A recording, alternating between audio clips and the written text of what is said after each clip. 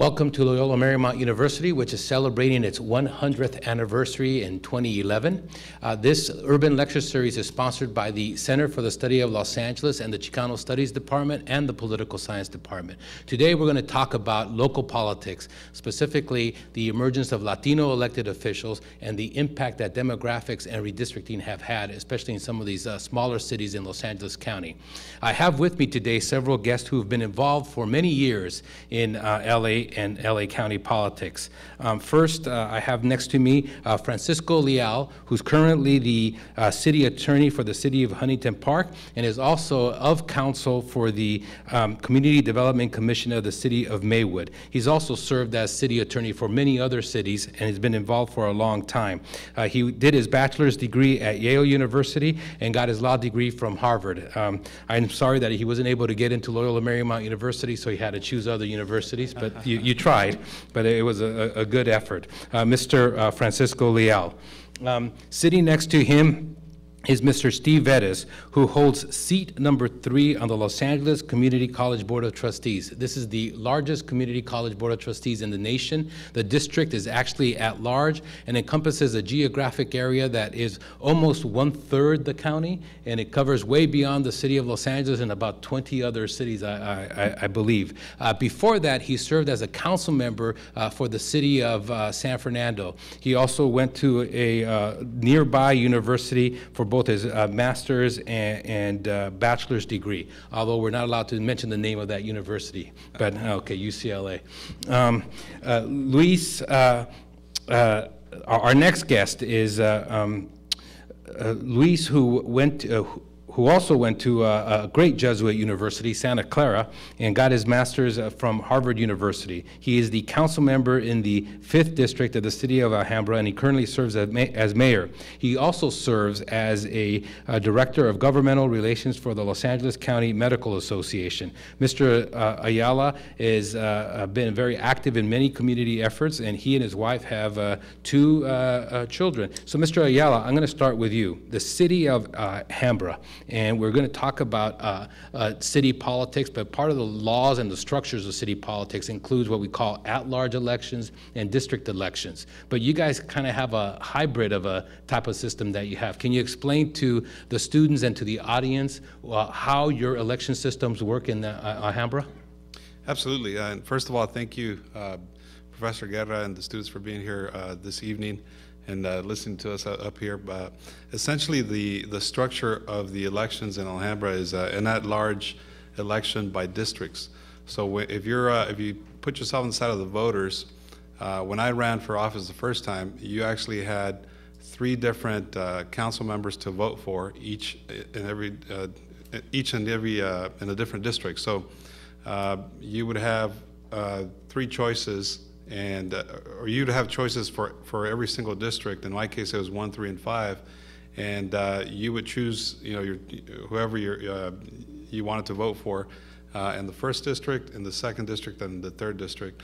And it's kind of an interesting dynamic because essentially you have to live within a certain region of the city, a certain district, but you still have to basically campaign throughout the whole city. So you can technically not get one single vote within your own district, but still get elected and represent that particular district and the rest of the city. So what's the rationale for that kind of a system? Well, I kind of inherited. I wasn't part of the system there, but essentially what I've heard is that you as a council member are able to represent every single part, or the city council basically reflects every part of the city. So, for instance, the 5th district is completely on the west side of the district, and so that's technically being represented by me. And then you have others that present the north, the south, and the east as well. And we recently went through some redistricting because part of the Voting Rights Act requires that if you're within a certain deviation, what that means is if you have more people in one district than another, that you ought to try to figure out how to consistently ensure that you have the same people or the same amount of voters or residents within every single district. So we just adopted some new districts as of a month or 2 ago, that are more representative of the entire city based on numbers, population numbers. Steve, when I first met you, you were on your way to becoming a professor. You were really interesting. You were doing all this great work. What happened to you? Why did you end up going into politics instead? Yes, I guess I got tired of being in the library for real. Oh, don't say that to these guys. I guess they don't have a library like we do at UCLA. So after 10 years of school, sometimes you do get tired. But no, I absolutely loved academia. I loved teaching, the teaching experience. But I did confront politics at UCLA because UCLA, being a public institution and being in the PhD program over there in history, was directly impacted by the state budget.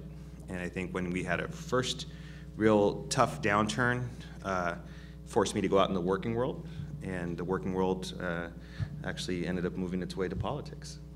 So currently, one thing I didn't mention, I think when I did the introductions, I mentioned that Luis also holds the position of being Director of Governmental Affairs, and Steve also currently holds the position of being the District Director for a senator.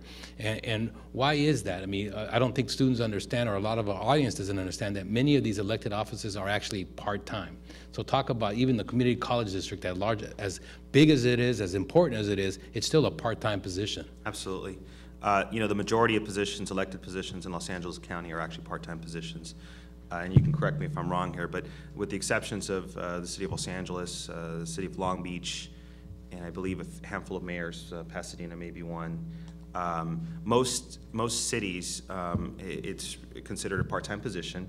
And most of the time your pay is actually connected to population, although there's quite a bit of variety in that.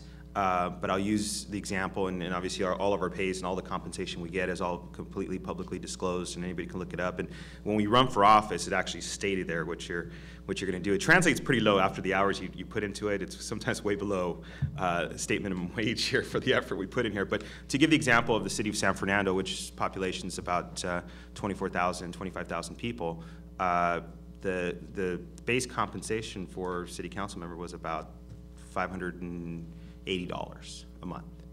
So with some small things like cell phones and car allowances and that kind of stuff, but it's relatively small. In the community college board of trustees, it's $24,000 a year. But the basic minimum requirements is attend your actual meetings. If you don't attend meetings, you don't get paid for the meetings you don't attend.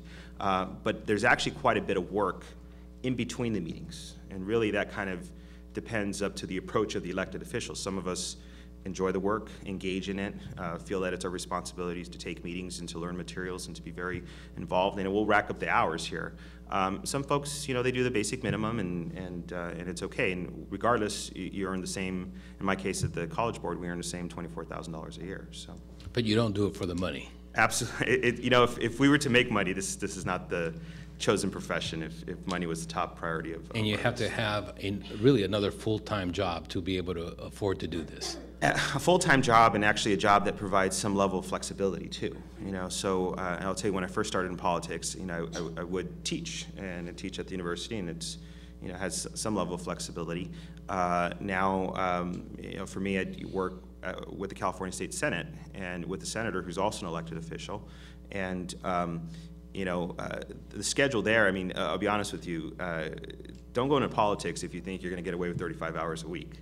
Or 40 hours a week in terms of work week. Our weeks are way above that, and weekends, nights are very regular parts of our schedule. And so, you know, in the end, you know, your salary, you're kind of salaried. So, you know, I don't get the overtime, and most of us that do elected politics don't do that. You know, there's certainly a passion involved with it. There's a commitment we have. There's an agenda sometimes we have why we get elected and what we want to do, what we want to accomplish. And of course, there's others who get elected because, you know, you get to go to a fancy dinner every once in a while, but you know, most of us are realistic, and, you know, you do it because you have an agenda and you want to get something accomplished. How old were you when you got elected to the San Fernando City Council? I think I was 27 years old. 27.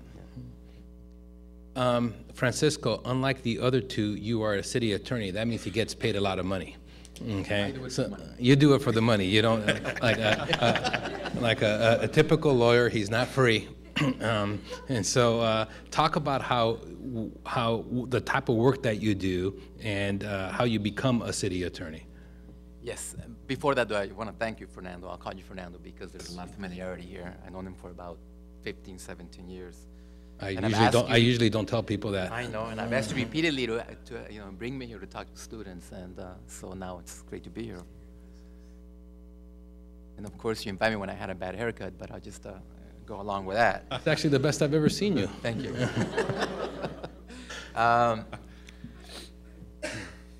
I represent local agencies. I made a career out of it, and I really enjoy it. And, I get hired by cities, school districts, recently a water district. It's a very, very Latino-based client base. I think that's why they hire me. There's a lot of relation to the client that I really appreciate. For me, entering into this area was quite by accident. I was involved in a political campaign for a guy named Javier Becerra, who was running in 1990 for state assembly. And my job was to solicit the endorsements of various cities and by way of council members. And as I went from city to city, and those cities at that time were Montebello, Pico Rivera, Alhambra, Monterey Park, my job was to approach council members and try to sell this what I thought was a very impressive young man. And in the course of doing that, they said, well, you'll be a great city attorney. I had no idea what that meant. I did some research and realized that... But you had already graduated from Harvard Law and had already passed the bar at that Yes, time. I had worked for the EPA for about 3 years at my public service there. And so I found a firm that specialized in the area and I made a career out of it. And for me, it's been a very enjoyable. And what is the role of a city attorney for cities like San Fernando or Alhambra? Yeah, the best way that I could describe it is, cities by law are corporations, and we're all familiar with corporate formation. And a corporation has its board of directors, and so a city would have its city council. And corporations also engage, you'll hear about the general counsel. Well, that's my job. I am sort of the general counsel of a corporation who's responsible for providing services to a constituency. And in that capacity, we buy property, we sell property, we defend against lawsuits, we sue others. But the most enjoyable part of it for me is the actual governance, the engaging the council members and working with them as they try to implement their vision. And so to be their confidant and to be their legal arm as they try to advance their agenda. So let's talk a little bit about Latino politics. I mean, you said 1990. In 1990, and we saw some of these earlier graphs, there was 1990, like in 1989 in Huntington Park, there was only one Latino. Right. But now there's 5. And we saw the demographic shift that has occurred in those cities. What led to the increasing number of Latino elected officials, especially in cities like Huntington Park, San Fernando, et cetera? Yeah, well, we should do a second study as to, like, where have all the white folks gone? Well, where did they go? Yeah, you just... I don't know. I'm curious about that also. I'm very familiar with the Southeast area. That's where I kind of made my career, in San Gabriel also. And we witnessed I guess what I would consider the natural displacement, the transition of folks from, who are Latinos, Bell Gardens would be a good example, Commerce, in areas that were traditionally inhabited by whites. And with that displacement comes a gradual empowerment, because you'll witness, if you do the research, that it takes a hell of a lot of numbers for there to be a change in the governing structure. So back in 1990, when I got involved, the big issue was Bell Gardens. Bell Gardens was, like, I would say, like an 85% Latino community or thereabouts, governed by 5 white, I think, males. And they had appointed one Latina, Hernandez, and there was a recall, and they were taken out and they were replaced by Latinos with one exception. It's just a natural flow of population. Our numbers are increasing. We have to go somewhere, and we tend to gravitate towards each other. And with that comes numbers. With numbers comes power, and with power comes the ability to make changes in the governing structure. Yeah, but a Latino can represent a non-Latino community, and an Anglo can represent a non-Anglo community. Isn't that true? Yeah, I read that recently in the debate over the LA County. Yeah. I have very strong views about that, and I think it's just I think it's a statement to maintain the status quo. Okay, well, let's talk to Luis Ayala, who is Latino, but in his city, it's majority Asian. And so about representing, how does that work where a Latino is in a city that's majority Asian, and people talk to you about that? You just heard Francisco's thinking it's a way to maintain power. Did Latinos come into power and are trying to maintain power in Alhambra against Asian, or what's going on there? Well, to your first question, representation is really about delivery of services. In the case of a council member or mayor, it's really about the delivery of municipal services to the constituent or the residents of that city. In Alhambra, my focus has never been on representing the Latino constituency or representing the Asian constituency, et cetera. It's always been about the basic municipal services. So my focus has been on ensuring that the streets are clean, that our parks are clean, that we continue to bring in senior community centers to the area, regardless of ethnicity, but keeping in mind that we are very culturally diverse. And so ensuring that, for instance, we have a huge Chinese population, so ensuring that some of those folks that can't read the English have signage in Mandarin or Cantonese. And it's been done for decades now for the Latino population that couldn't necessarily speak English, or English was their second language. Steve, you represent a district that's really gigantic. I mean, give some basic numbers, because I mean, you have more people living in your district than some states have. Well, I'll put it like this: I got elected. The number of votes I got elected with was more than the total number of votes of 6 elected governors in this country. So, pick an LACCD with 130,000 votes. I think I got about 140,000 votes or so. That's more than 6 states out there and their governors. So, and that's just that's the county of Los Angeles. I think it floats to somewhere pieces of 36 cities. Oh, 36, okay. So, but some parts we have a small piece. But to give you a sense in terms of my district, we start up in Silmar and San Fernando, the north side. We go all the way down to San Pedro from the east. We don't get Santa Monica College, but we get West LA College. We'll go from a place like Calabasas, Calabasas all the way out to Montebello. So Calabasas folks would go to a Pierce College. Montebello folks may go to an ELAC in East LA College. So it's a very, very, very large district. And it reflects Los Angeles. It reflects the county, reflects the city in terms of demographic change. For me, it's kind of interesting because I go from a place like San Fernando where it's 1,300 votes to get elected to a place like LACCD where it's 140,000 votes to get elected. There's some things that are common and some things that are very different. So the challenge too is to understand essentially what your role is in terms of government, but then to also understand there's a certain kind of political activism that came before me in my time, that happened before my parents were even in this country, that I think I ended up being a part of carrying that torch forward.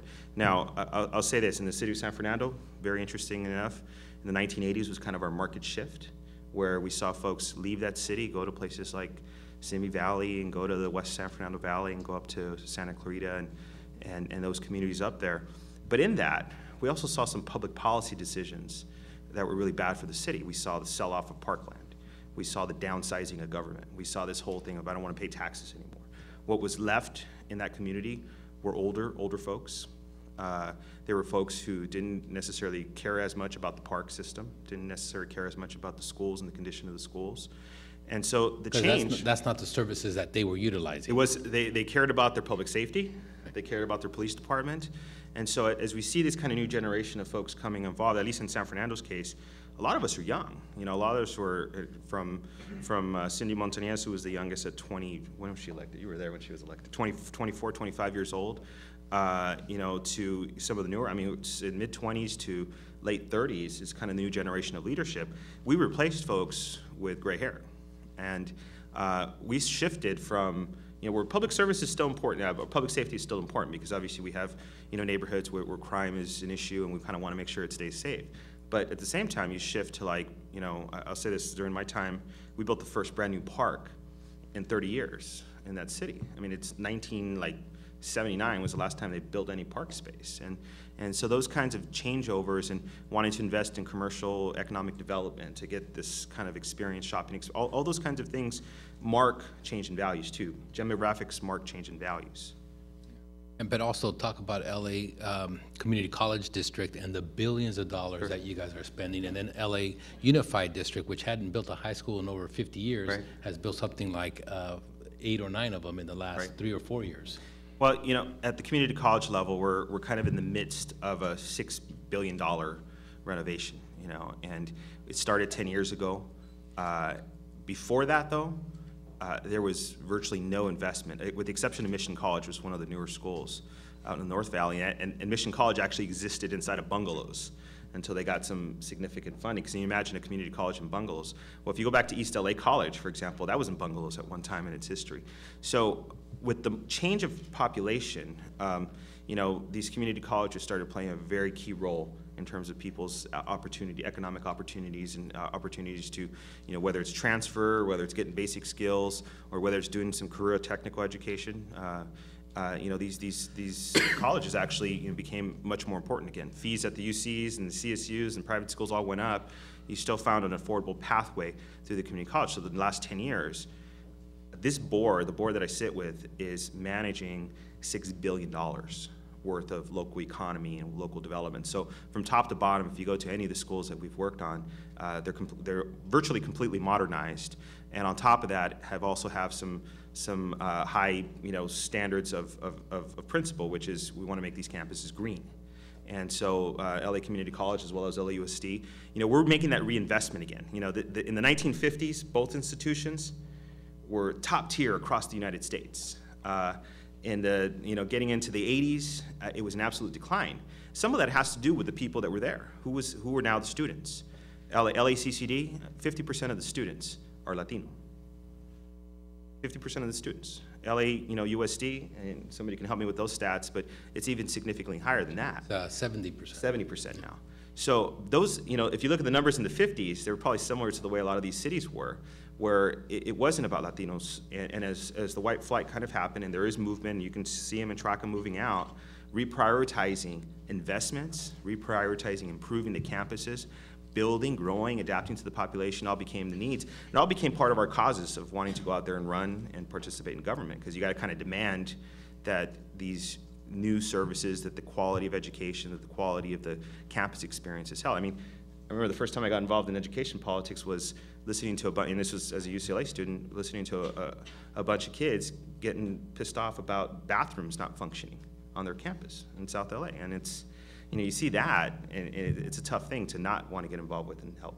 Well, here at Loyola Marymount University, every year we admit about 300 transfer students from community colleges, and about 1/6 of those come from the LA Community College District, whether it's West LA or East LA or Pierce, Harbor, et cetera.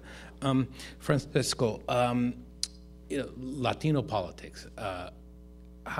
When I think about politics in general, there is a current trend happening nationally that we pick up in the press with people talking about they're disillusioned with elected officials. Here in the state of California, you know, there was a lot of high hopes for Arnold Schwarzenegger, and people ended up being disillusioned about that. Certainly in 2008, when Obama was elected, I mean, you thought there was going to be a whole new type of politics that was going to emerge, and yet everybody from Latinos, African Americans, white progressives, are all kind of disappointed about his inability to do certain things. Very generally, can elected officials make a difference? How do we know they can make a difference? Well, beginning with the novelty issue, there is an expectation problem also as we elect our own and we demand a lot from them. So too high of an expectation? I think that's an ongoing problem I think we're facing it now, and I think in the presidential situation. As far as the more core question about does local electeds make a difference, absolutely. I mean, I grew up in LA County. We had no sense of governance. We didn't know where to go when it came to the basic function of government. You know, Tip O'Neill said all politics is local. I represent cities where constituents, residents come to the podium and are able to vent about schools primarily, which is an interesting jurisdictional problem. But they also are able to talk about the basic issues that they face every day, whether it's the trash collection, which they pay for, or whether it's police services, which they pay a lot for. And I witnessed a dynamic that I think is absolutely great to see the interaction between a constituent, a person coming to governance, by simply sometimes even walking and seeing and presenting the issue and having the mayor tell the chief look into it and have the chief talk to that person and resolve the problem. And I think that's the greatest value and benefit of having these cities and having local elected officials have a direct contact with. Luis or Mayor Ayala or Councilmember Ayala, how come I can call you both mayor and council member? Explain how that works. Who's mayor? What happens? I think Steve, you were mayor once. What does that mean to be mayor of Alhambra as opposed to council member? So most cities, most small cities, the ones that require, like Steve and I, when he was on San Fernando City Council, to have full-time jobs in addition to our part-time city council job, is that we are elected as city council members either by district or at large, and then many cities have opted to simply rotate the mayorship from person to person. In the case of Alhambra, we rotated every 9 months and did the math. What that means that for every term, every single one of us 5 council members get to serve 1 term as mayor. City of LA obviously has a mayor that's elected. It's a whole different dynamic there because of its size, New York and others. But many small cities opt to have this either rotation by vote or automatic.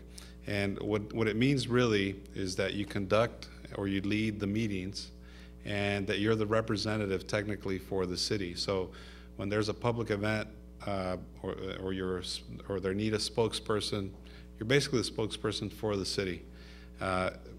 You don't necessarily, you can initiate policies and policy issues, whether you're the mayor or a council or simply the council member for that particular time, but that's the basic difference there. You get paid more? You really don't. You get to serve, in my case, and I know that other small cities, you get to serve on some of the bigger boards, such as the LA County Sanitation District, which is basically the body that cleans up a lot of the groundwater. Some boards such as that, the mayor gets to serve automatically. But in the case of our council, and it's not the case in every city, we also appoint people to different boards. There's a representative with the California League of Cities. There's a representative with the Southern California Association of Governments, and on and on.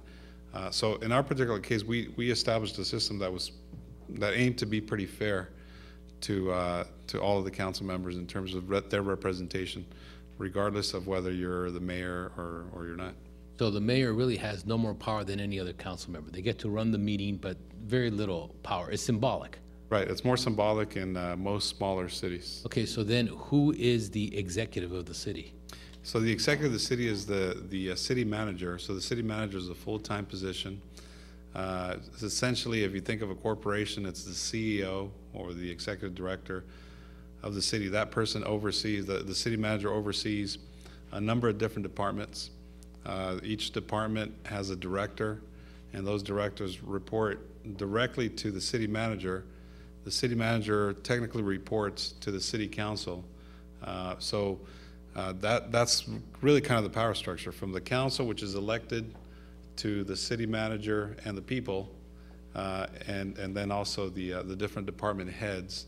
And those department heads can be from community development services, which is the director that oversees the Parks and Rec, the chief of police, the fire chief, among others. So let me ask you a political question. Every time I mention your name to somebody, they're always like, oh yeah, the council member from Alhambra, and I think he's going to be a state legislator. So are you going to run for the state legislature? Well, the filing period for... The yes or no question. Yes, I am. Yes, I am. That poses, it poses, and if I may expand a little bit on that, it poses an interesting question. That means he's going to do a campaign speech right now. Yeah. It poses an interesting question you saw the change in demographics. The district that I'm looking at running for, which is the 49th Assembly District, is a district that, with this whole redistricting process, was designated as the only majority-minority Asian district, which means that the population is about 50% Asian American. And voter registration is a whole different thing. But since we're talking about redistricting, I think this is a very, very good case study in whether or not the representation makes a difference, whether it be ethnic representation by Latino or an Asian or what have you. The last two representatives of this assembly district, which is about 7 cities, have been both Asian American and actually both a husband and wife, when the district was still predominantly Latino in terms of the voter registration. Now, an interesting question would be, have they served the Latino community as well as a Latino would have based on their ethnic makeup? And you know, that's going to depend on who you ask. And so the same question. What do you think? I think they have. I mean, here's the other interesting thing that. So you're saying that there was an Asian representative in a mostly Latino district, and they did a good job. So why can't there be a Latino representative in a mostly Asian district? Absolutely. Why can't it be reversed? And one of the things that being posed, interesting enough, is the issue of language. There's a candidate running that speaks Cantonese and Mandarin, and the issues being made of, well, this person would be able to understand this constituency, but most voters, I think, speak English. And the two representatives there in the past did not speak Mandarin nor Cantonese. They actually spoke one language, and that was English. And so it's an interesting thing for you all to think of. And I've got to say that the Voting Rights Act was definitely very historical and a very necessary and important thing for us here in California, specifically because what it did was it enabled Latinos and other ethnic minorities to get elected and make up a body, a diverse body. But what I think that created was also open-mindedness in an educational process. So if we're a governing body up here and we're all Latino and we're representing the diverse community out there, we would benefit by having another person of a different ethnicity that would represent those people to kind of stir the debate. I'm the only Latino on my council, and the second largest group in Alhambra is Latino, and I'm the one that's basically pushing, you know, whenever the ethnic question comes up, I'm the one that's looked upon to really kind of give the feedback. So it's important to have representation from every ethnic population at every level of government, in my opinion. Steve, what prompted you to run for Community College Board? I mean, going from a tiny city, which is only 20,000 people, to a city or to a district that represents 4.5 million people, that's a big leap. I mean, that's almost as big as Sarah Palin going from Visalia to being governor of Alaska. What made you think that you could take that leap and would be elected? Right. Well, I'll say this, in San Fernando, actually, there's a very interesting connection to the LA College Board. And that's, in that city, and that activism actually spawned one of the 9 campuses, Mission College. Mission College, I got a chance when I took over at City Council to figure out what to do with bungalows. And I remember, Francisco, remember the bungalows we had, and hopefully the future of those bungalows will be senior housing or some quality housing for folks. But it started off in a bunch of trailer bungalows, and you know, it was kind of pieced all over the community. And so when it got essentially unified and moved up to a larger piece of property up in Somar, there was kind of like this intense connection with this community college and the city. It kind of went hand in hand.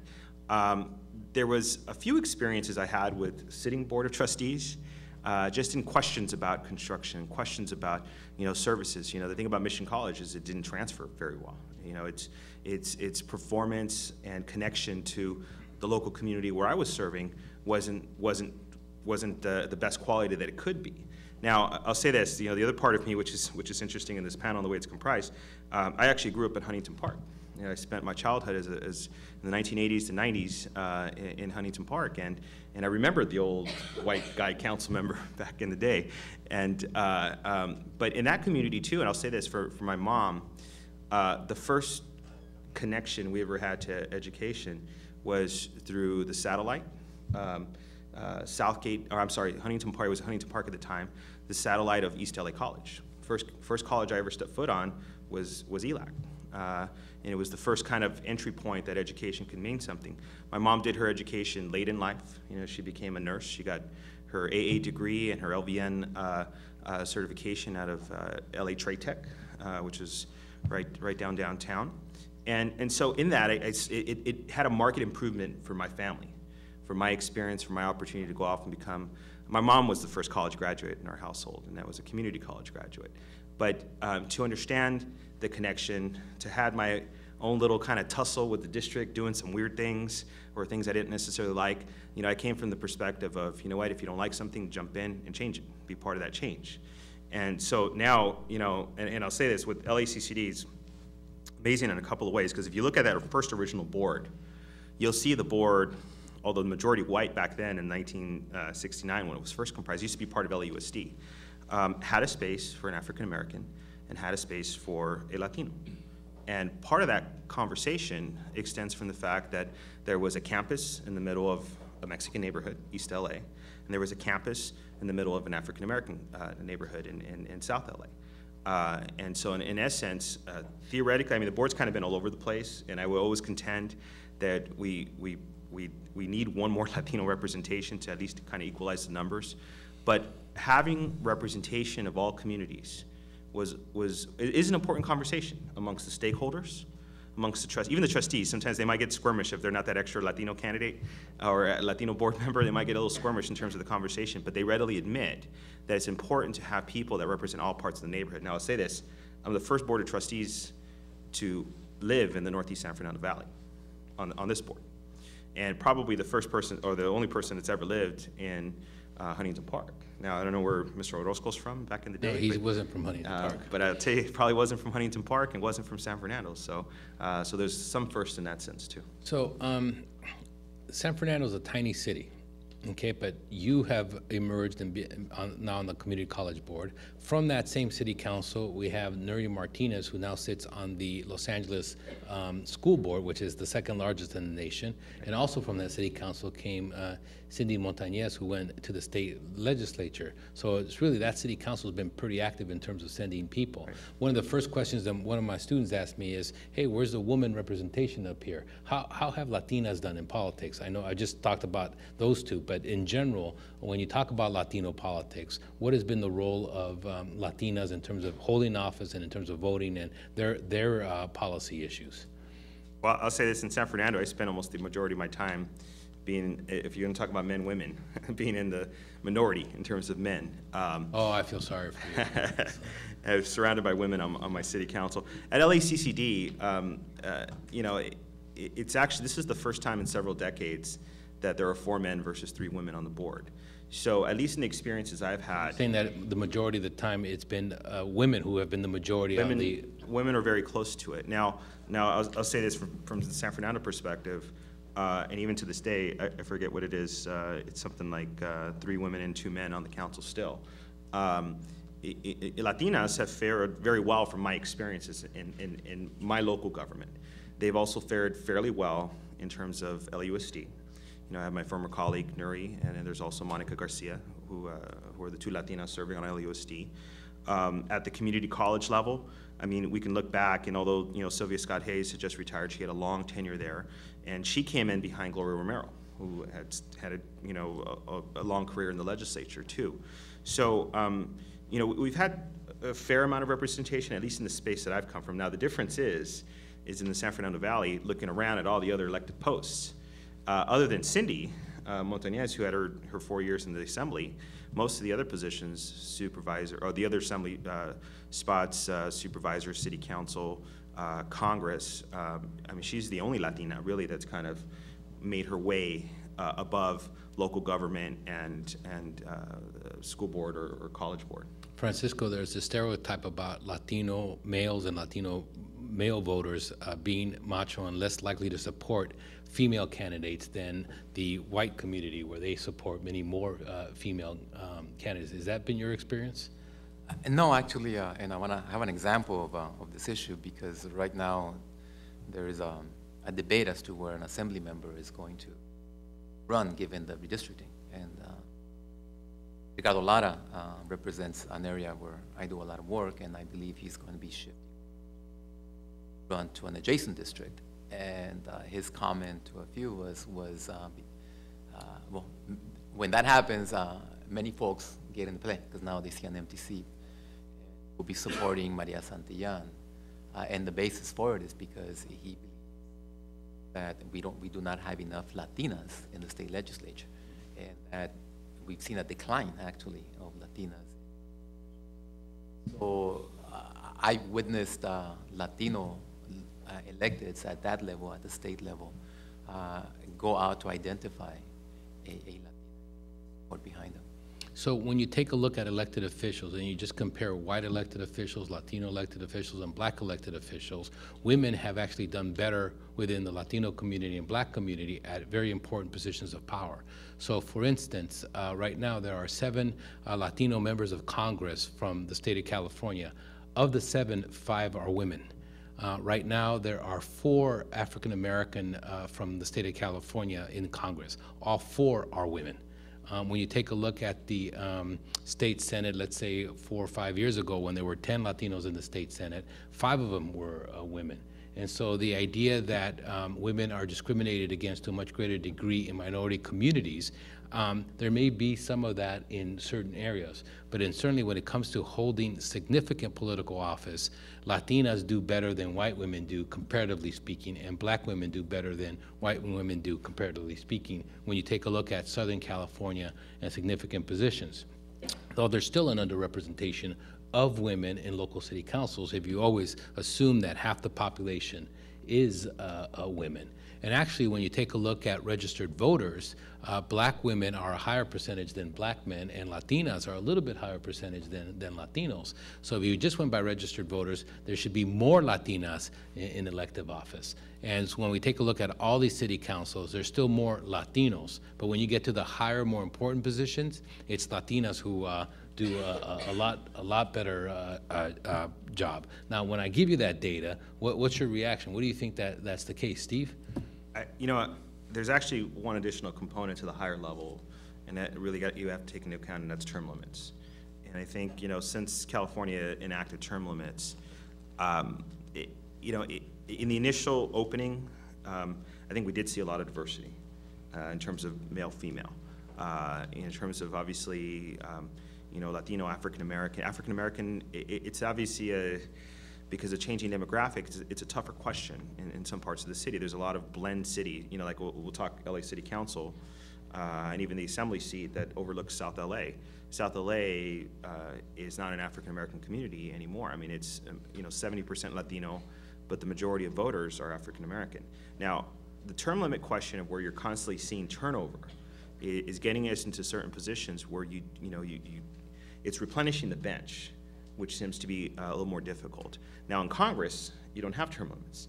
So I think we've seen, you know, Latinas and black women have a very strong, stable presence, and they actually they represent some of the larger than life figures, you know, on the board, you know, where in one sense you like Maxine Waters, who represents LMU, by the way. Does she? Yeah, she comes all the way over this. The absolute dean of the Congresswoman. Karen Bass, who comes from being the former Speaker of the Assembly. You know, very, very strong, Loretta and Linda Sanchez in terms of Latinos, Roy Ball. So there's some kind of interesting, but they don't have term limits. Now, on the Assembly side of things, you know, we see some folks who had really strong runs, very prominent runs, from a Romero, across the board, where you have some, you know, Liz Figueroa at one time in Northern California, and Deborah Ortiz, who, you know, were absolute, you know, sensational senators during their time.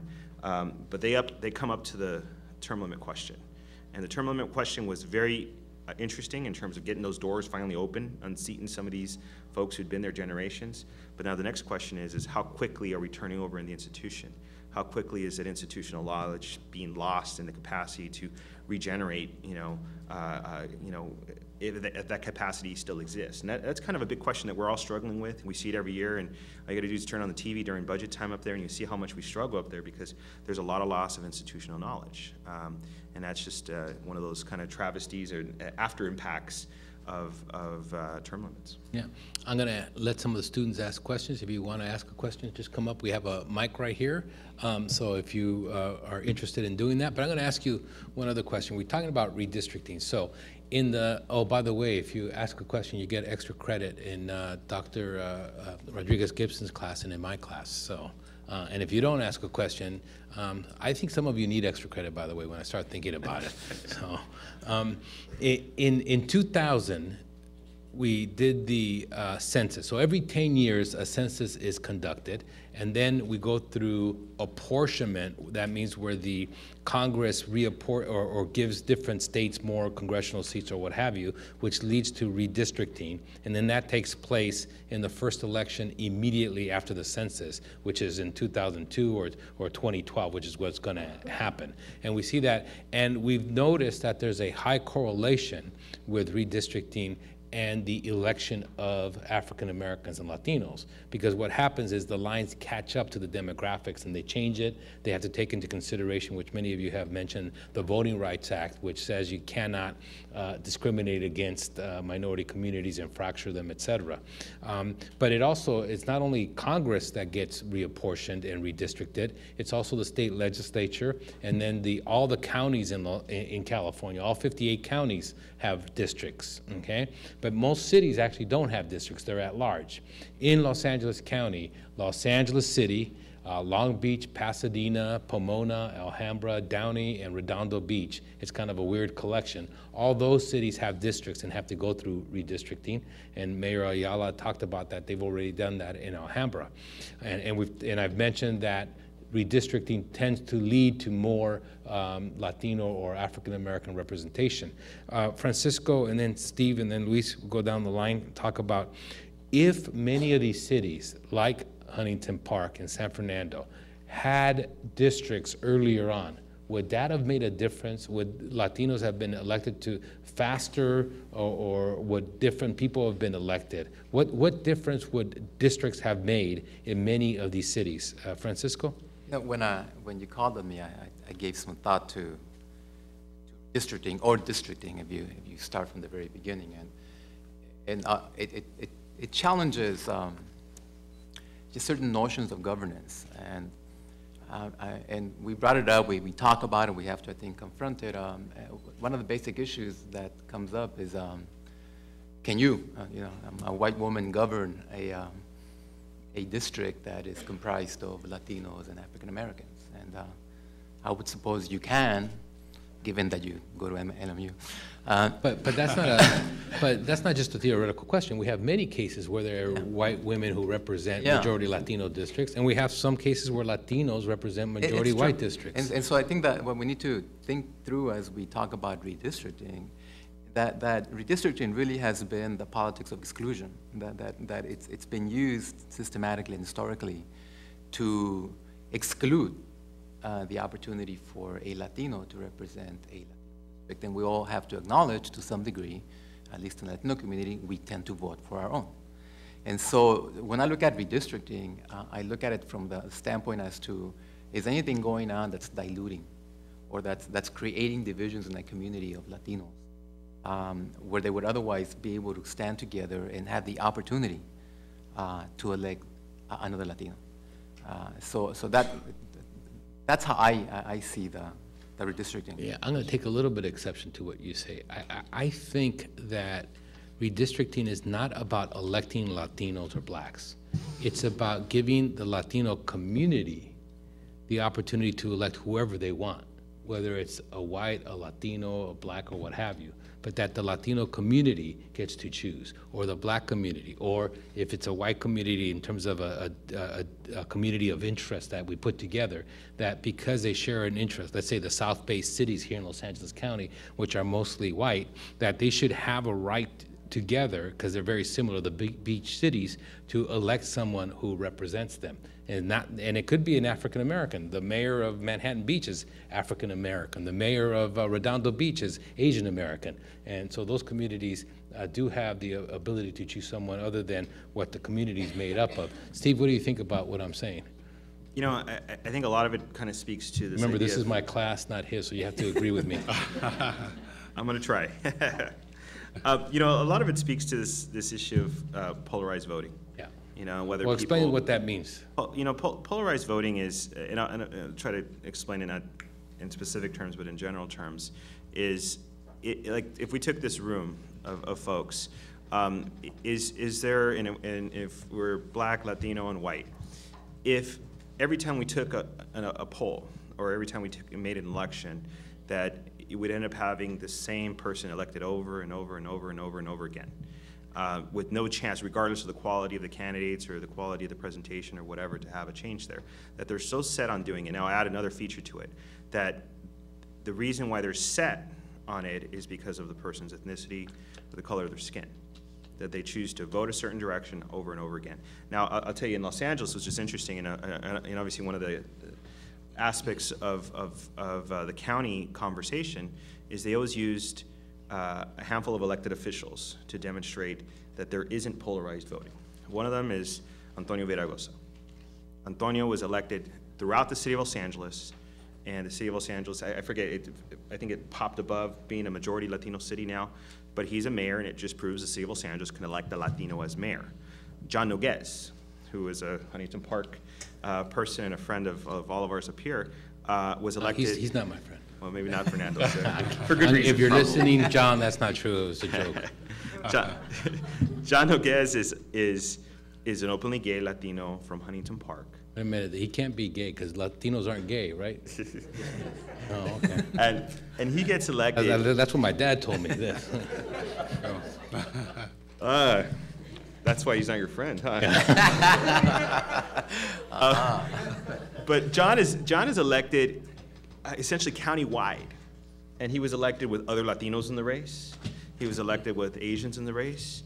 I don't know if there was any African Americans in the race. You're saying that the argument is that there isn't polarized voting because Antonio Viragosa won. Do you believe that? Now, I'll say this. Antonio Viragosa won, but he couldn't win again today.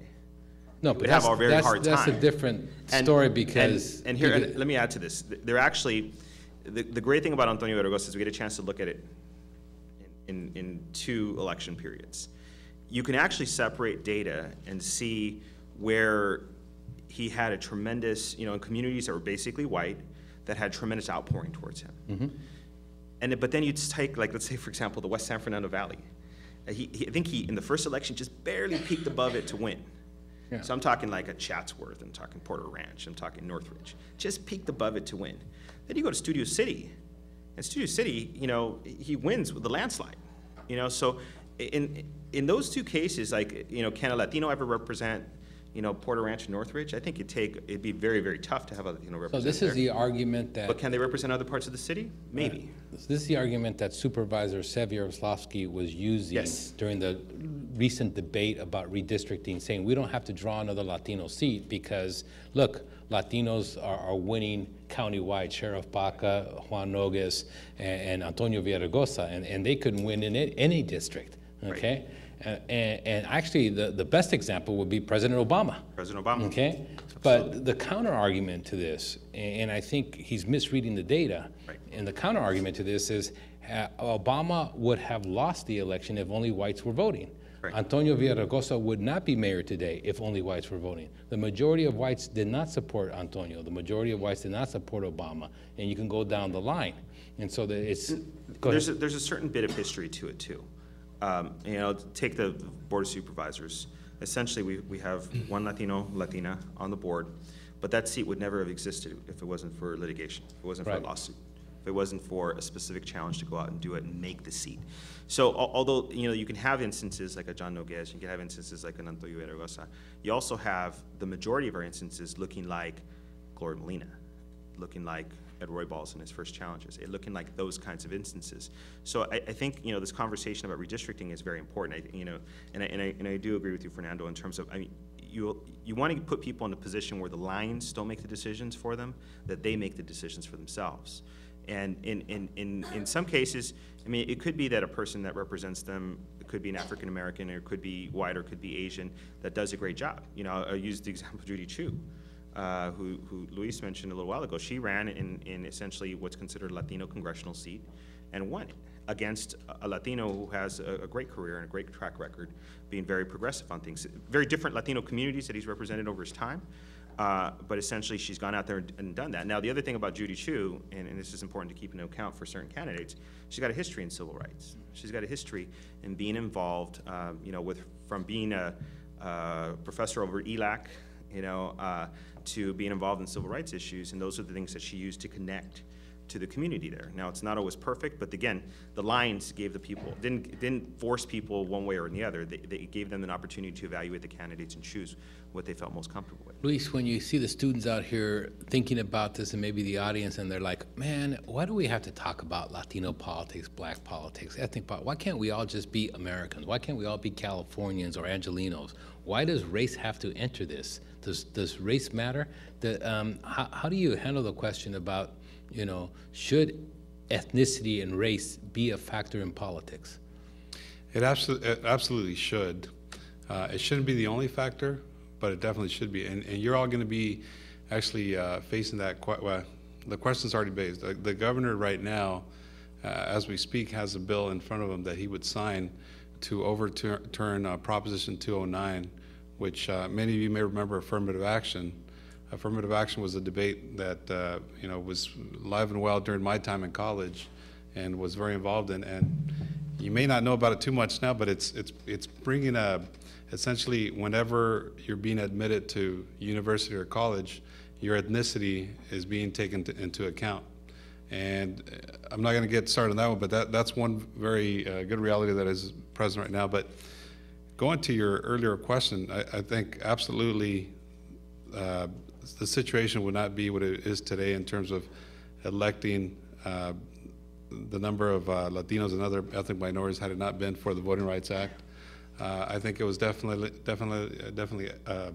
necessary, just like affirmative action was, because there's discussion about ethnicity, but we don't often keep into account that the fact that there's also a socioeconomic disparity is really what distinguishes one group for the other.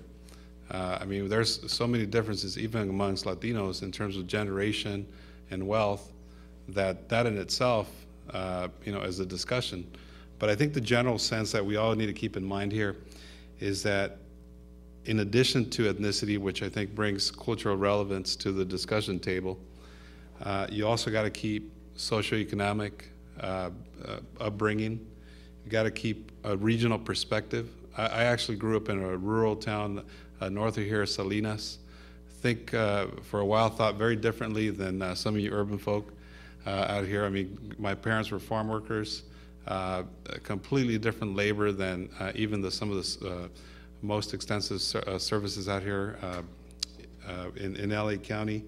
And just the overall perspective of growing up. I grew up going to Mexico every single year for the summer and for Christmas, so was very fluent. My first language was Spanish.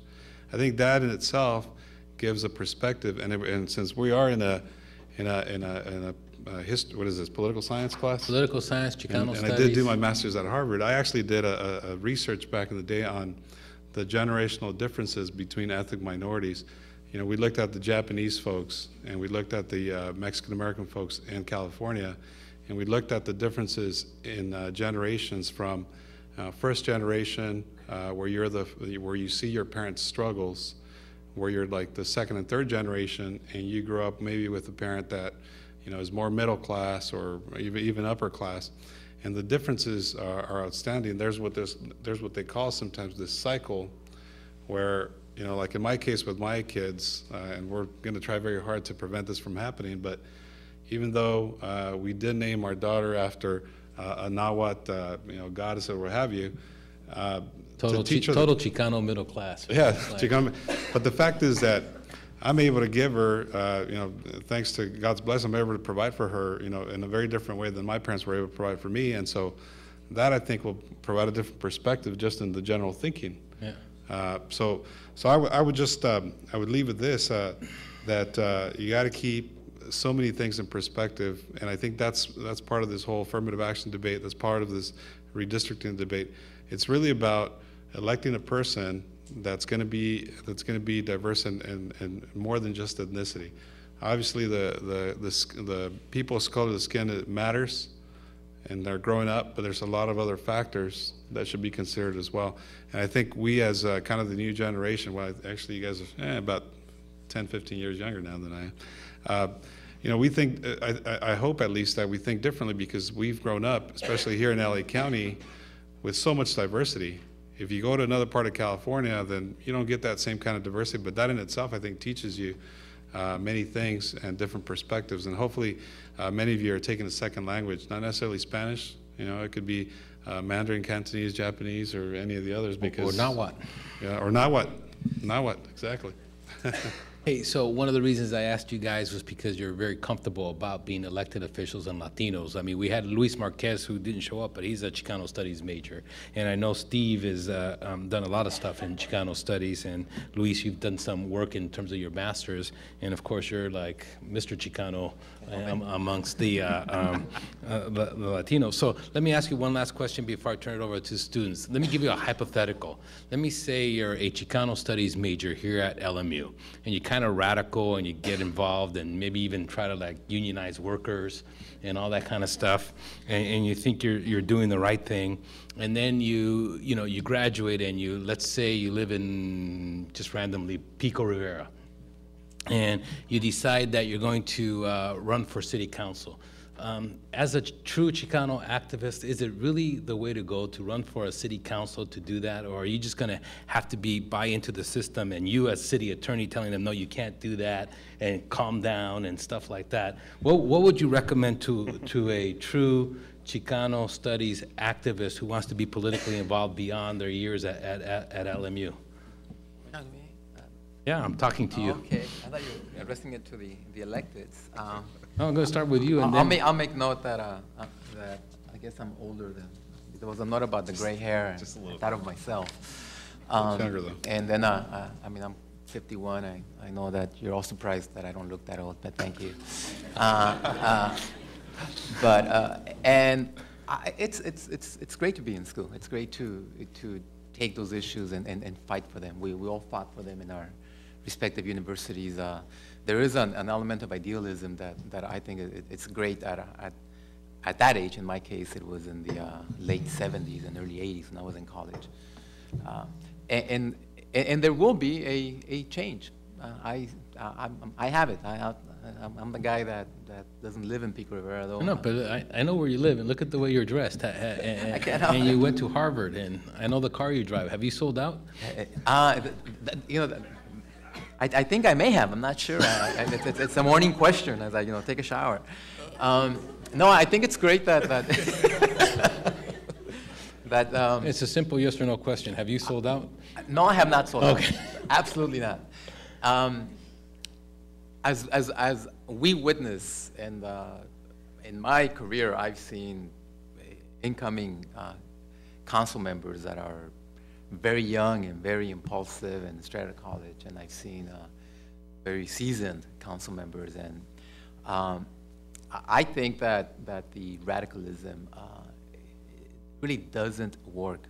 I think that constituents tend to be more conservative in nature. I think the voting constituents.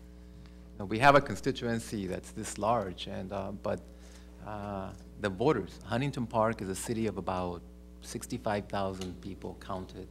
It takes 1,200 votes to get elected. That's more than it takes to get elected ASLMU president. Wow. So to answer your question, I think that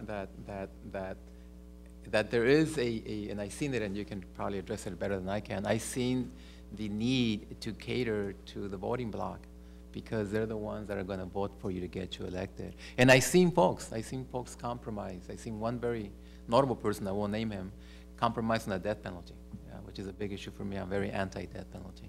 And I knew he was against it, but his constituents at that time, and it was at a time in the 90s where the death penalty was a big issue. And he took it on, and we did the mailer pro-death penalty because we knew that if they were using it against us. So there is a lot of compromising here and there, but I've never been in that position. I decided about 10 years ago that I was not going to run, and I leave it up to those who have run. Hey, so Steve, same question. Have you sold out? I don't know. I don't think so. You don't think so? Okay, Julia. Is that a yes or a no? No, I'll tell you. I firmly take my job and my responsibilities and the reason why I get elected.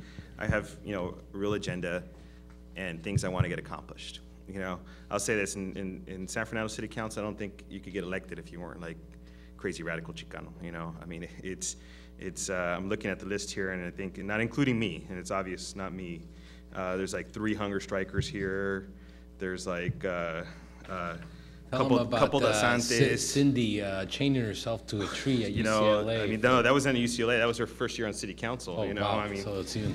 I mean, no, I mean, literally, there's a drummer from Danzantes for Aztec dancers on the council that I served with at one time. Chicano studies professor at CSUN. You know, I think Nuri went on a hunger strike at one time in her life, but it was workers' issues. So, I mean, that council, that place, and that time, you know, the social activism was very important and is very keen. You know, at the college board, you know, what can I say about my colleagues? I got some oatmeal granola folks, you know, that love the environment, love the community, you know, truly activist folks.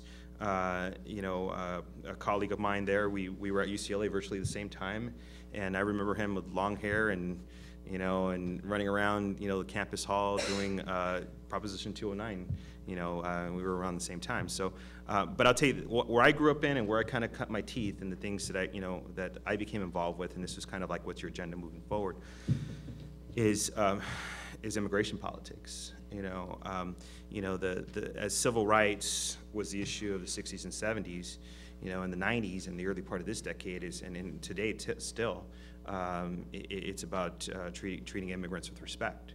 You know, when some of these folks were elected, you know, my family had no part of this country yet. They came here and looked to be treated fairly, looked to be treated with respect. They've made a life. They've contributed positively to this community. They're all upstanding folks. I always say my mom and dad, both immigrants. And, you know, my younger sister is a teacher at LACCD. You know, I do what I do. And my oldest sister is a law enforcement officer, she's a federal officer. So they were both much more successful than you? Absolutely more successful.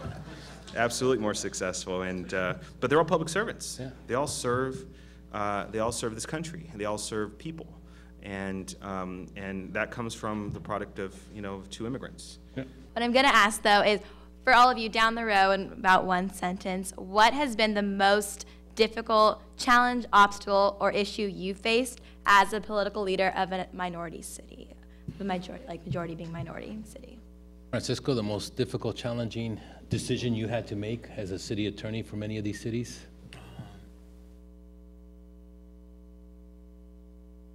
Generally, the most difficult issues that I confront are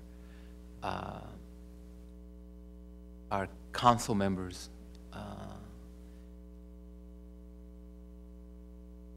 occasionally compromising a community or something that they want that's personal.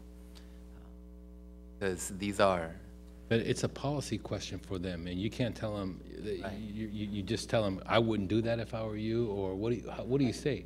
Because talk to the students about closed session and what you can do there. Part of the governance is our ability to go into closed session and have a discussion just with the council members. Usually it's when it's a litigation matter or a personnel matter. A lot of the conversations that are difficult, in my opinion, with this client base is that when you have 5 council members and they tend to pull in different directions at times. But the greatest difficulty for me has been when I see an issue that impacts Latinos negatively, and my world is very Latino, I've probably gauged that already, and it doesn't seem to matter. And to stay within my role, because my role is to be a legal advisor, period. And I've been accused occasionally of being the 6th council member. But I believe in the governance issue and in constituent service so much that I sometimes kind of overstep it. Yeah. Steve and Luis, let me ask you the question this way. What is the toughest vote you've ever taken, number 1? And what's the vote that you regret and wish you could change? That's a tough question. I don't know if I'd say a vote. I'd say a position. Okay. And coming from San Fernando, and I've already, you guys get the impression that we're fairly progressive Latino city. I had a colleague of mine, and I think I'll leave him nameless, and some of you will know exactly who he is, who was had a cause where he wanted to build, and dedicate all these things to Cesar Chavez.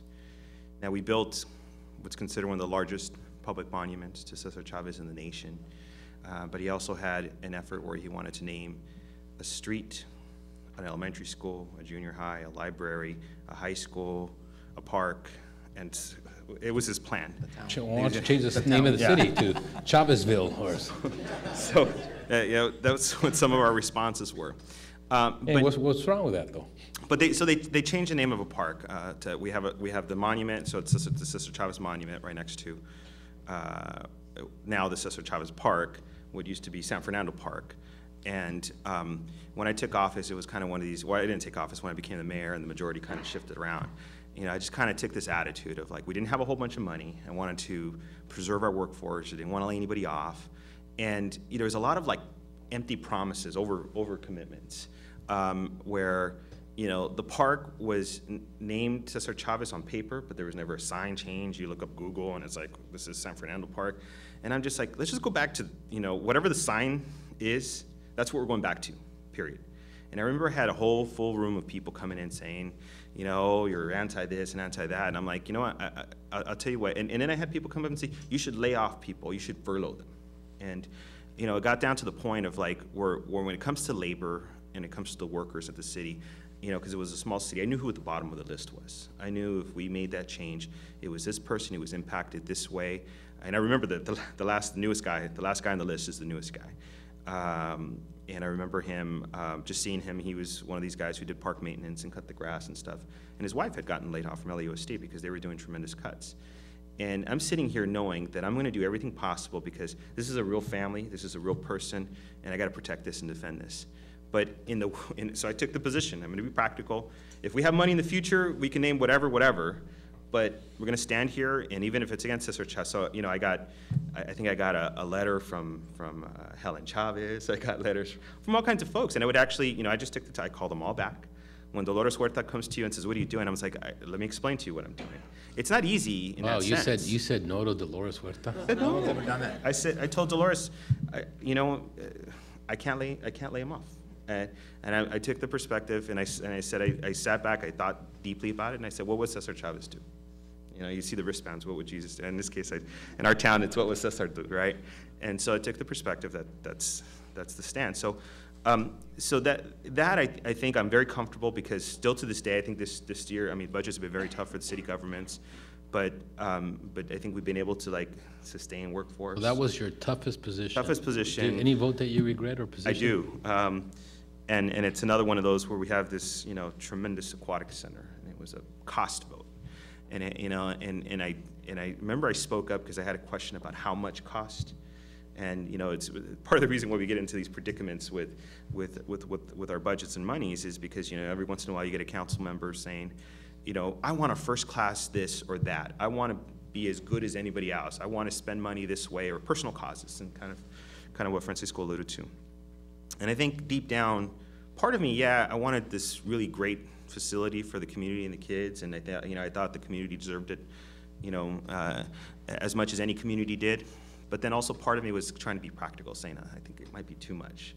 And the few times I spoke up, we were in the middle of a war, and the council wasn't getting along, and so, I backed off, and I regret just going with the flow, making the vote, and it's a beautiful pool. It's a beautiful pool, but it's only open 3 months a year now, which is a really big challenge. 3 months, 9 months, something like that. It goes back and forth. But this is a 12-month facility, so I would have rather taken the perspective, which was, let's get nice and simple. Let's keep it open year-round, because the programs and the everyday way you connect to people is what's really more valuable. So. Luis, your hardest vote and the vote you regret? I'll weave your question in with the question that was asked earlier about how do we make change, or what can we do to make change, and that is that public involvement is very important. I'll use these two examples, one that resulted to my favor and one that didn't. Very similar to your case, we had a case where there's a very old senior citizen center in the city that definitely needed to be built up. We had a project in the line where, pretty much fully funded, that would have brought in a state-of-the-art swimming pool, state-of-the-art gymnasium, state-of-the-art condos for seniors. We had to turn that down because there was an attorney out there that organized about 250, 300 people against it. It turns out that he lived behind the property and didn't want, more people around. Well, old people are quiet, man. That's what I was saying. But long story short, with these 300 people that showed up, we had to hold a special meeting, and essentially we couldn't vote for it because, it was a significant amount of people and influential folks, residents, that voted that really could have jeopardized our re-election to that council. And so we got elected by the people, and in that case, we had to go with the people. And on the opposite side, we also I had a little bit of a struggle where I was trying to get our parks to become smoke-free in the city. And there were at least 2 or 3 council members that were not buying it. And so what I did was They were smokers? They were either smokers or just didn't think it was enforceable. I mean, that was kind of the thing, is, if we're going to enforce smoking at parks or no smoking, then we might as well ban barbecuing. That's some of the comments that were said. But essentially, what ended up happening is that I partnered with some of the community folks in the city, and about 200 people showed up with cigarette butts and the whole thing, and the people spoke, and the council voted in favor of this ordinance. Good. So it's very important to get involved. Yeah. Next question. Hi, my name is Stephanie Troncoso, and I just, in my Chicano Studies class, we just recently read about the redistricting, so I just had a question about that. And I was just wondering when it is that you first heard about the redistricting, specifically in your the areas where you grew up in or where you worked, and what was your initial reaction to that? Yeah, why don't we talk about redistricting and the state legislature? It's been completely, people who represented San Fernando and or Huntington Park, you have big difference. You already talked about Ricardo Lara, but also in San Fernando, there's the creation really of the first Latino congressional seat. When you saw that, what was your reaction? Yeah. Well, it's funny because in the valley, there, we have a group of elected folks who are very close and went to high school, kind of share very common bounds. But we had a county board of supervisor, which actually I think represents this side of town. Or, Yeah. No, he just comes up just north of us. We're in Canabi's district. From San Fernando to Santa Monica, the district went. We had a Congress member who had essentially been in Congress since the early 1980s. Now, Howard Berman has, a great track record actually representing Latino issues, and was always very good for me as a council member. But, you have this question of well, can there ever be a Latino representing there? So 2000 went by, and redistricting was a little different in 2000 than it was in 2010. And 2000 went by, and I know that the candidate who's put his name in the hat, Tony Cardenas, in the mid-decade was also, interested in running for Congress too back then. He had always kind of had this interest. But the numbers were moved. There was a lot of tussling, a lot of fighting. I think I remember San Fernando out of Berman's district, San Fernando back in Berman's district, and that was the back and forth now. Now, this time around, it was just the Citizens Commission put us out there, put the seat out there, really didn't change it that much. And I know as soon as the first renditions of the seat went up, I think there was a press release from Tony Cardenas, 10 minutes later, I'm running. And it was, he was out there and he's running, and it feels like for once we're gonna have a Latino Congress member. And somebody that comes from the local high school, somebody that comes from the local neighborhoods, represented, the community for a lot of years. The question is how does he get to DC? What is he armed with? Who is he going to be working with? What kind of political person is he going to be? And I think there's another level to elected politics and redistricting that changes too. It's kind of like the spectrum of progressive versus conservative, because you get that a lot. In communities that I've lived in and that I've represented, it's a very progressive expectation that, you know, you get out there and you're doing very progressive politics. You know, some of the things we've done on city council, even some of the things we do at the college board are things that people are like, wow, you're doing that. And that's kind of the expectation of where we go. Now, our representatives sometimes are different than that, you know. I would say I probably stand left of Tony. But then in Congress, Tony actually may be left of a lot of people. And so I think for once, for the first time having, you know, I do remember growing up, first having Gloria Molina become my supervisor. And now having, you know, essentially the opportunity, whether it's Tony or whoever else jumps in the race, but to have a Latino finally representing me in Congress, it seems kind of, you know, it feels like there's some progress and some movement. And I certainly hope the issues that he espouses, because Howard Berman is one who took up farm worker issues, took up, you know, he actually was the author of a DREAM Act, an original version of the DREAM Act years ago. And this is my congressman. I was always proud of the fact that he would do that. And I was always proud that he would come into my town and work with us.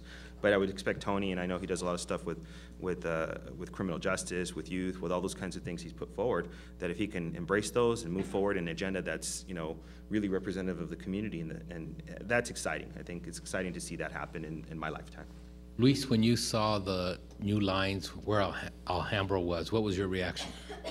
Holy smokes. No, just actually, it was kind of predictable. I think there was a big push by a lot of community organizations, Common Cause and some of the Asian American groups out there working with MALDEF for a number of years now to make this, to essentially draw the first Asian American majority district in the entire state. And you know, I'll use this opportunity. I do have some statistics here as to what changed in terms of majority minority districts, which are 50% and above. With this is in comparison to 2001 to now with the redistricting, we gained in Congress from 5 Latino seats to 9. This is in the state of California. From the Latino seats in Senate stayed the same at 5. And the assembly seats went from 9 to 15. Now, there was one Asian seat that was created, and that's the one that I'm currently drawn into. And the 0 African American and only 1 Asian, but again, keep in mind that this is only districts that were drawn where 50% of the population, regardless of registration, is of that specific ethnicity. That doesn't mean that, you know, we still have African-American state senators and assembly members that represent portion or districts that are less than 50%, but that's just kind of the change. But that's, I think you know, what Steve mentioned about Howard Berman and him taking on the DREAM Act and that kind of thing, I think that's an elected representative there that is aware of the issues that in his district. Obviously, he knew this district was becoming more Latino, and you know, if I'm him, I'm thinking I better do something for this particular constituency so that I can demonstrate that I'm basically representing my constituency. Yeah. Next question. Let me add one more thing to my answer, though. I'll say this, because in one sense, you get the elation of a congressional seat. At the same time, we also have a Senate seat that went from being a Latino majority-minority seat with the citizen voting age population above 50% to now one that's dropped to about 38%. So the question is, in 4 years, does our state senator continue to be Latino or not? So it's kind of an interesting, it's a mixed bag for us, too. Hi, my name is Mukta Mohan, and this question is for Mr. Steve Veras. The new College Board report says that only about 19% of Latinos have earned an AA degree or higher. What is the Community College Board doing to combat this issue and to address the needs of the Latino community? Yeah, what are you doing? You know, we spent the last few months being on the board. All people want to know is, you know, construction. By the way, he just and started waste. on July 1st, right? You know, that's the core mission of what we're supposed to be there for. And we have a couple of things we confront.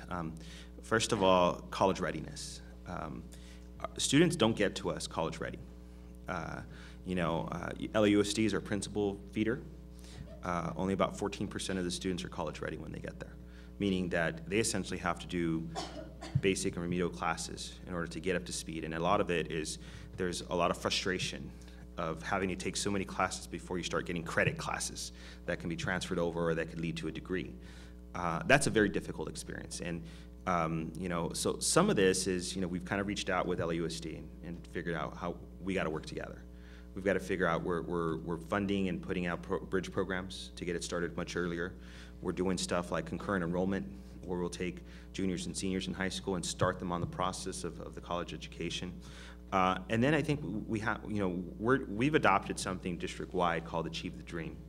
And it's a program, it's a essentially top to bottom changeover, curriculum changeover, not curriculum, but it's approach changeover. And a lot of it's how we embrace the student experience and how to embrace adjusting to what we have. And basically, I mean, our goal is as soon as students can come in, no matter what kind of college readiness there are, they're going to advance. And they're going to go to, you know, we're going to emphasize course completion. We're going to do some interesting things statistically, like knowing, like opening up some of the enrollment, because we know that if a student isn't enrolled the first day of class there, and they try to come in and sneak in a little later, or they're going to drop out. You know, we're trying to do all these little kind of interesting things with data analysis, real time, knowing where students are at real time, getting feedback real time as to why they dropped a class, why they didn't complete a class. All those kinds of things lead us because you know, one of our top priorities is completion. We want to see them complete, and it's also the president's ideal. We want to see them complete certificates. We want to see them complete a transfer process. We want to see them complete some kind of career program. And so, you know, there's a lot of pieces to it, a lot of moving parts to it, but really it's kind of an approach from top to bottom. It starts at the K level, and it continues even beyond us. Because I'll tell you this, one of the things about community college that's amazing is that even if you do get your degree and go on to, you know, get your transfer, go on to UCLA or go on wherever, you may want to go back. Or LMU. Or LMU. Or LMU. You may end up wanting to come back to the community college to refine a skill set. If you become a small business entrepreneur, for example, and you decide, well, I didn't take, you know, accounting at LMU, but I'm off doing this, you know, this really cool business and making some money. Now I got to figure out how to account for my books. Some, you know, basic accounting might actually be helpful to understand, you know, that process. So all those kinds of things are pieces. We're lifelong, you know, we're focused on lifelong learning, but we do have a huge problem with that beginning completion rate and that opportunity, especially Latino students, to transfer forward. So how do you know what people want as an elected official, and how do you know what Latinos want? And is it what Latinos want different than what blacks would want or whites would want? Luis? Yeah, well, I think part of it is really getting to know your constituency. When I first got elected to the city of Alhambra, I didn't realize there were so many ethnic organizations within the city. There could be, you know, 4 or 5 events in the Chinese community alone in one night, and they're all competing. There's also so much diversity within those organizations. Some folks, you know, I mentioned earlier the difference. There's a huge difference between, for instance, Cantonese and Mandarin, and where those folks come from. You know, just like night and day. Some folks are a little bit older and a little bit more traditional in some sense, and some are a little bit more modern than others. And the same with the Latino constituency. So I think the key is to identify the key groups and constituencies within the city, and then form a relationship with those particular organizations or groups, and then have the one-on-one meetings or the group meetings with those particular constituencies, and you know, have an open dialogue about what they would envision. You know, for instance, we have a new group in town that is really advocating for bike paths in the city, something that's in line with, you know, something I had been thinking about for a long time. But now there's a group, you know, there's a group large enough, about 50, that are advocating for this. So we can take those folks now before our council and advocate. As a matter of fact, we've already made some progress in terms of including, as part of our general plan, bike paths and, you know, wider pedestrian sidewalks, so that we can, you know, make this more friendly for bikers and pedestrians in our city. Luis, Ayala, Steve Vettis, Francisco Leal, thank you for coming to Loyola Marymount University and talking to us. We really appreciate it. Thanks. Thank you. All right, we'll see you all next week.